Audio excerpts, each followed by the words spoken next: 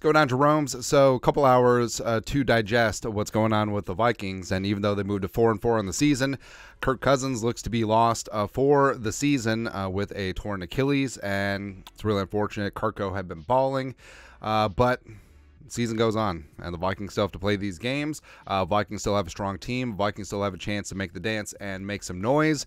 And now they have to decide what they're going to do at quarterback. And head coach Kevin O'Connell, he talked about Jaren Hall, who came in and filled in for Kirk Cousins in the fourth quarter, as well as Nick Mullins, who's currently on injured reserve, potentially returning in 2 weeks as the primary guys. But that's also what he has to say at this point. Now, I do have faith in Jaren Hall, the fifth-round pick out of BYU. I think the kid has some nice intangibles. I think that he has a chance to step into a very solid situation with good coaching, good O-line, good weapons, and also a soon becoming a ferocious defense with Flores on the other side. And then you got guys like Tom Brady just sitting there chilling. And for all the reasons we said that Jaren Hall could succeed, would it be tempting for Tom Brady, who Kevin O'Connell used to be his backup in 2008 with the Patriots, to potentially be like, I see the value here? And also, I mean, Tom Brady, if he brought a Super Bowl to Minnesota, which is just like a completely cursed jurisdiction, he would be the GOAT. He would be the GOAT. He's already the GOAT, but GOAT twice. But look at some Vikings quarterback options. So number one is Jaren Hall, and it would be beautiful if Jaren Hall steps in and with a full week of practice looks good against the Falcons, gets some momentum, and then all of a sudden he's this year's version of Brock Purdy, right? So Jaren Hall gets things done, becomes the Vikings quarterback of the future. It's like, oh, what a steal the Vikings got in a fifth-round pick, and he brings the Vikings a dozen Jerome Bardys in the next 10 years. That would obviously be number one. But so we broke this down into starting options, veteran backups for depth, as well as some young upside. So starting options, I mean, Brady would make sense. And for me, those would be 1, 2, like Jaren Hall, Tom Brady, etc. And then you get into potentially making some deals. So Kyler Murray seems to be, I don't know what Arizona's doing. So Arizona, pretty clear that they're hitting the reset button. Our guy, Monty Ossenforth, the Pride University of Minnesota Morris, could do a deal and potentially trade Kyler Murray. Maybe they part ways in the offseason. Who knows? But also, that could potentially gum up the cap situation, especially since the Vikings have $28.5 million dead next year with Kirk with the void years. That's a bridge to cross if that goes that far. Jimmy Garoppolo, the Raiders. The Raiders seem done, finito, whatever, and maybe they like what they're going to see with Aiden O'Connell. Who knows? Jimmy G potentially could be on the market. Probably not. Tannehill. So Tannehill's been injured, and Will Levis came out and just slanged 4 touchdowns against the Falcons. So he could potentially be the quarterback of the future in Tennessee, which would make Tannehill, Tannehill's like a poor man's Kirk Cousins, essentially, potentially available in that spot. Tyler Huntley. So Snoop Huntley, who you remember was a freaking Pro Bowler, by the way. So the Ravens' primary backup. Now, with Lamar, even though he's toned down the running a bit, there's always concern about injury, right? And Tyler Huntley, I mean, the Vikings are a clear-cut reason why, hey, teams aren't just going to give away their backup quarterbacks for free.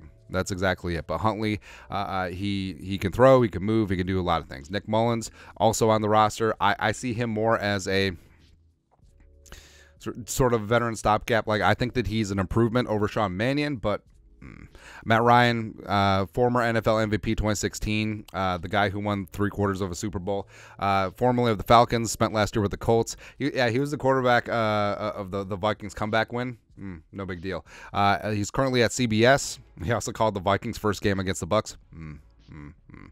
Then you got Jameis. I mean, the Vikings honestly have the opportunity to do the funniest thing and get Jameis out of New Orleans. The Vikings then play the Saints in short order, and Jameis is going down and taking it to the Saints. Yeah, but all right. So those are the options, players that potentially could come in and start. Now, the problem is all these guys would have to come in. They'd have to take a couple weeks to get up to speed, to get acclimated. They don't know their teammates. They don't know the O-line. They don't know the protections. They don't know the plays. They don't know Kevin O'Connell. They don't know anyone. Other than that, it's really good. So again, the easiest route would be Jaren Hall is actually good, which would be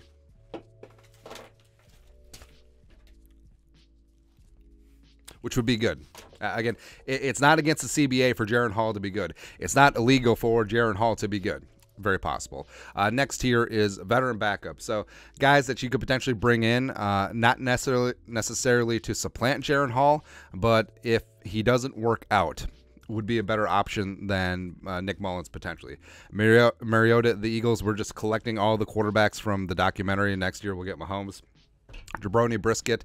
So that's a name that's popular at the trade deadline since it's Sling and Sam Howell's team with the commies. But again, there is value with QB2s. Teddy with the Lions. Now, this one makes sense, but the Lions also only have 2 quarterbacks on the roster. Plus, the Lions aren't going to want to help out the Vikings in any way, shape, or form unless the trade value is huge, which I don't see the Vikings doing at this point. Case Keenum with the Texans. Now, they do have Davis Mills as well, backing up C.J. Stroud, and maybe Houston does like the idea of having a veteran like Keenum in the quarterback room just to bounce ideas off of with Stroud. But Keenum, of course, we know Case. Come on, 2017 running back. Sure. Josh Johnson also on the Ravens. He's QB3 behind Lamar and Snoop Huntley. And now Josh Johnson has been around the league with 17,000 different teams, but also he had some crossover in Washington with Kevin O'Connell. Carson Wentz, no. That's all. Where it's kind of telling. So there's a lot of NDSU Bison fans who are also Vikings fans, and they don't even want Carson Wentz's ass on this team. I don't know, man. Then a bunch of free agents, Nick Foles and Joe Flacco. Kind of put them in the same boat. Hey, they won the Super Bowl. Cam Newton, Colt McCoy, who the Vikings actually had to try out with a couple weeks ago. Then RG3, Circle of Life. So Kirk Cousins took RG3's job in Washington, and now Kirk goes down. Could RG3 step in? And it moves us home. He still does have NFL aspirations, although I think that he's very good calling college football games. He's hilarious too, man. I love me some RG3 on TV.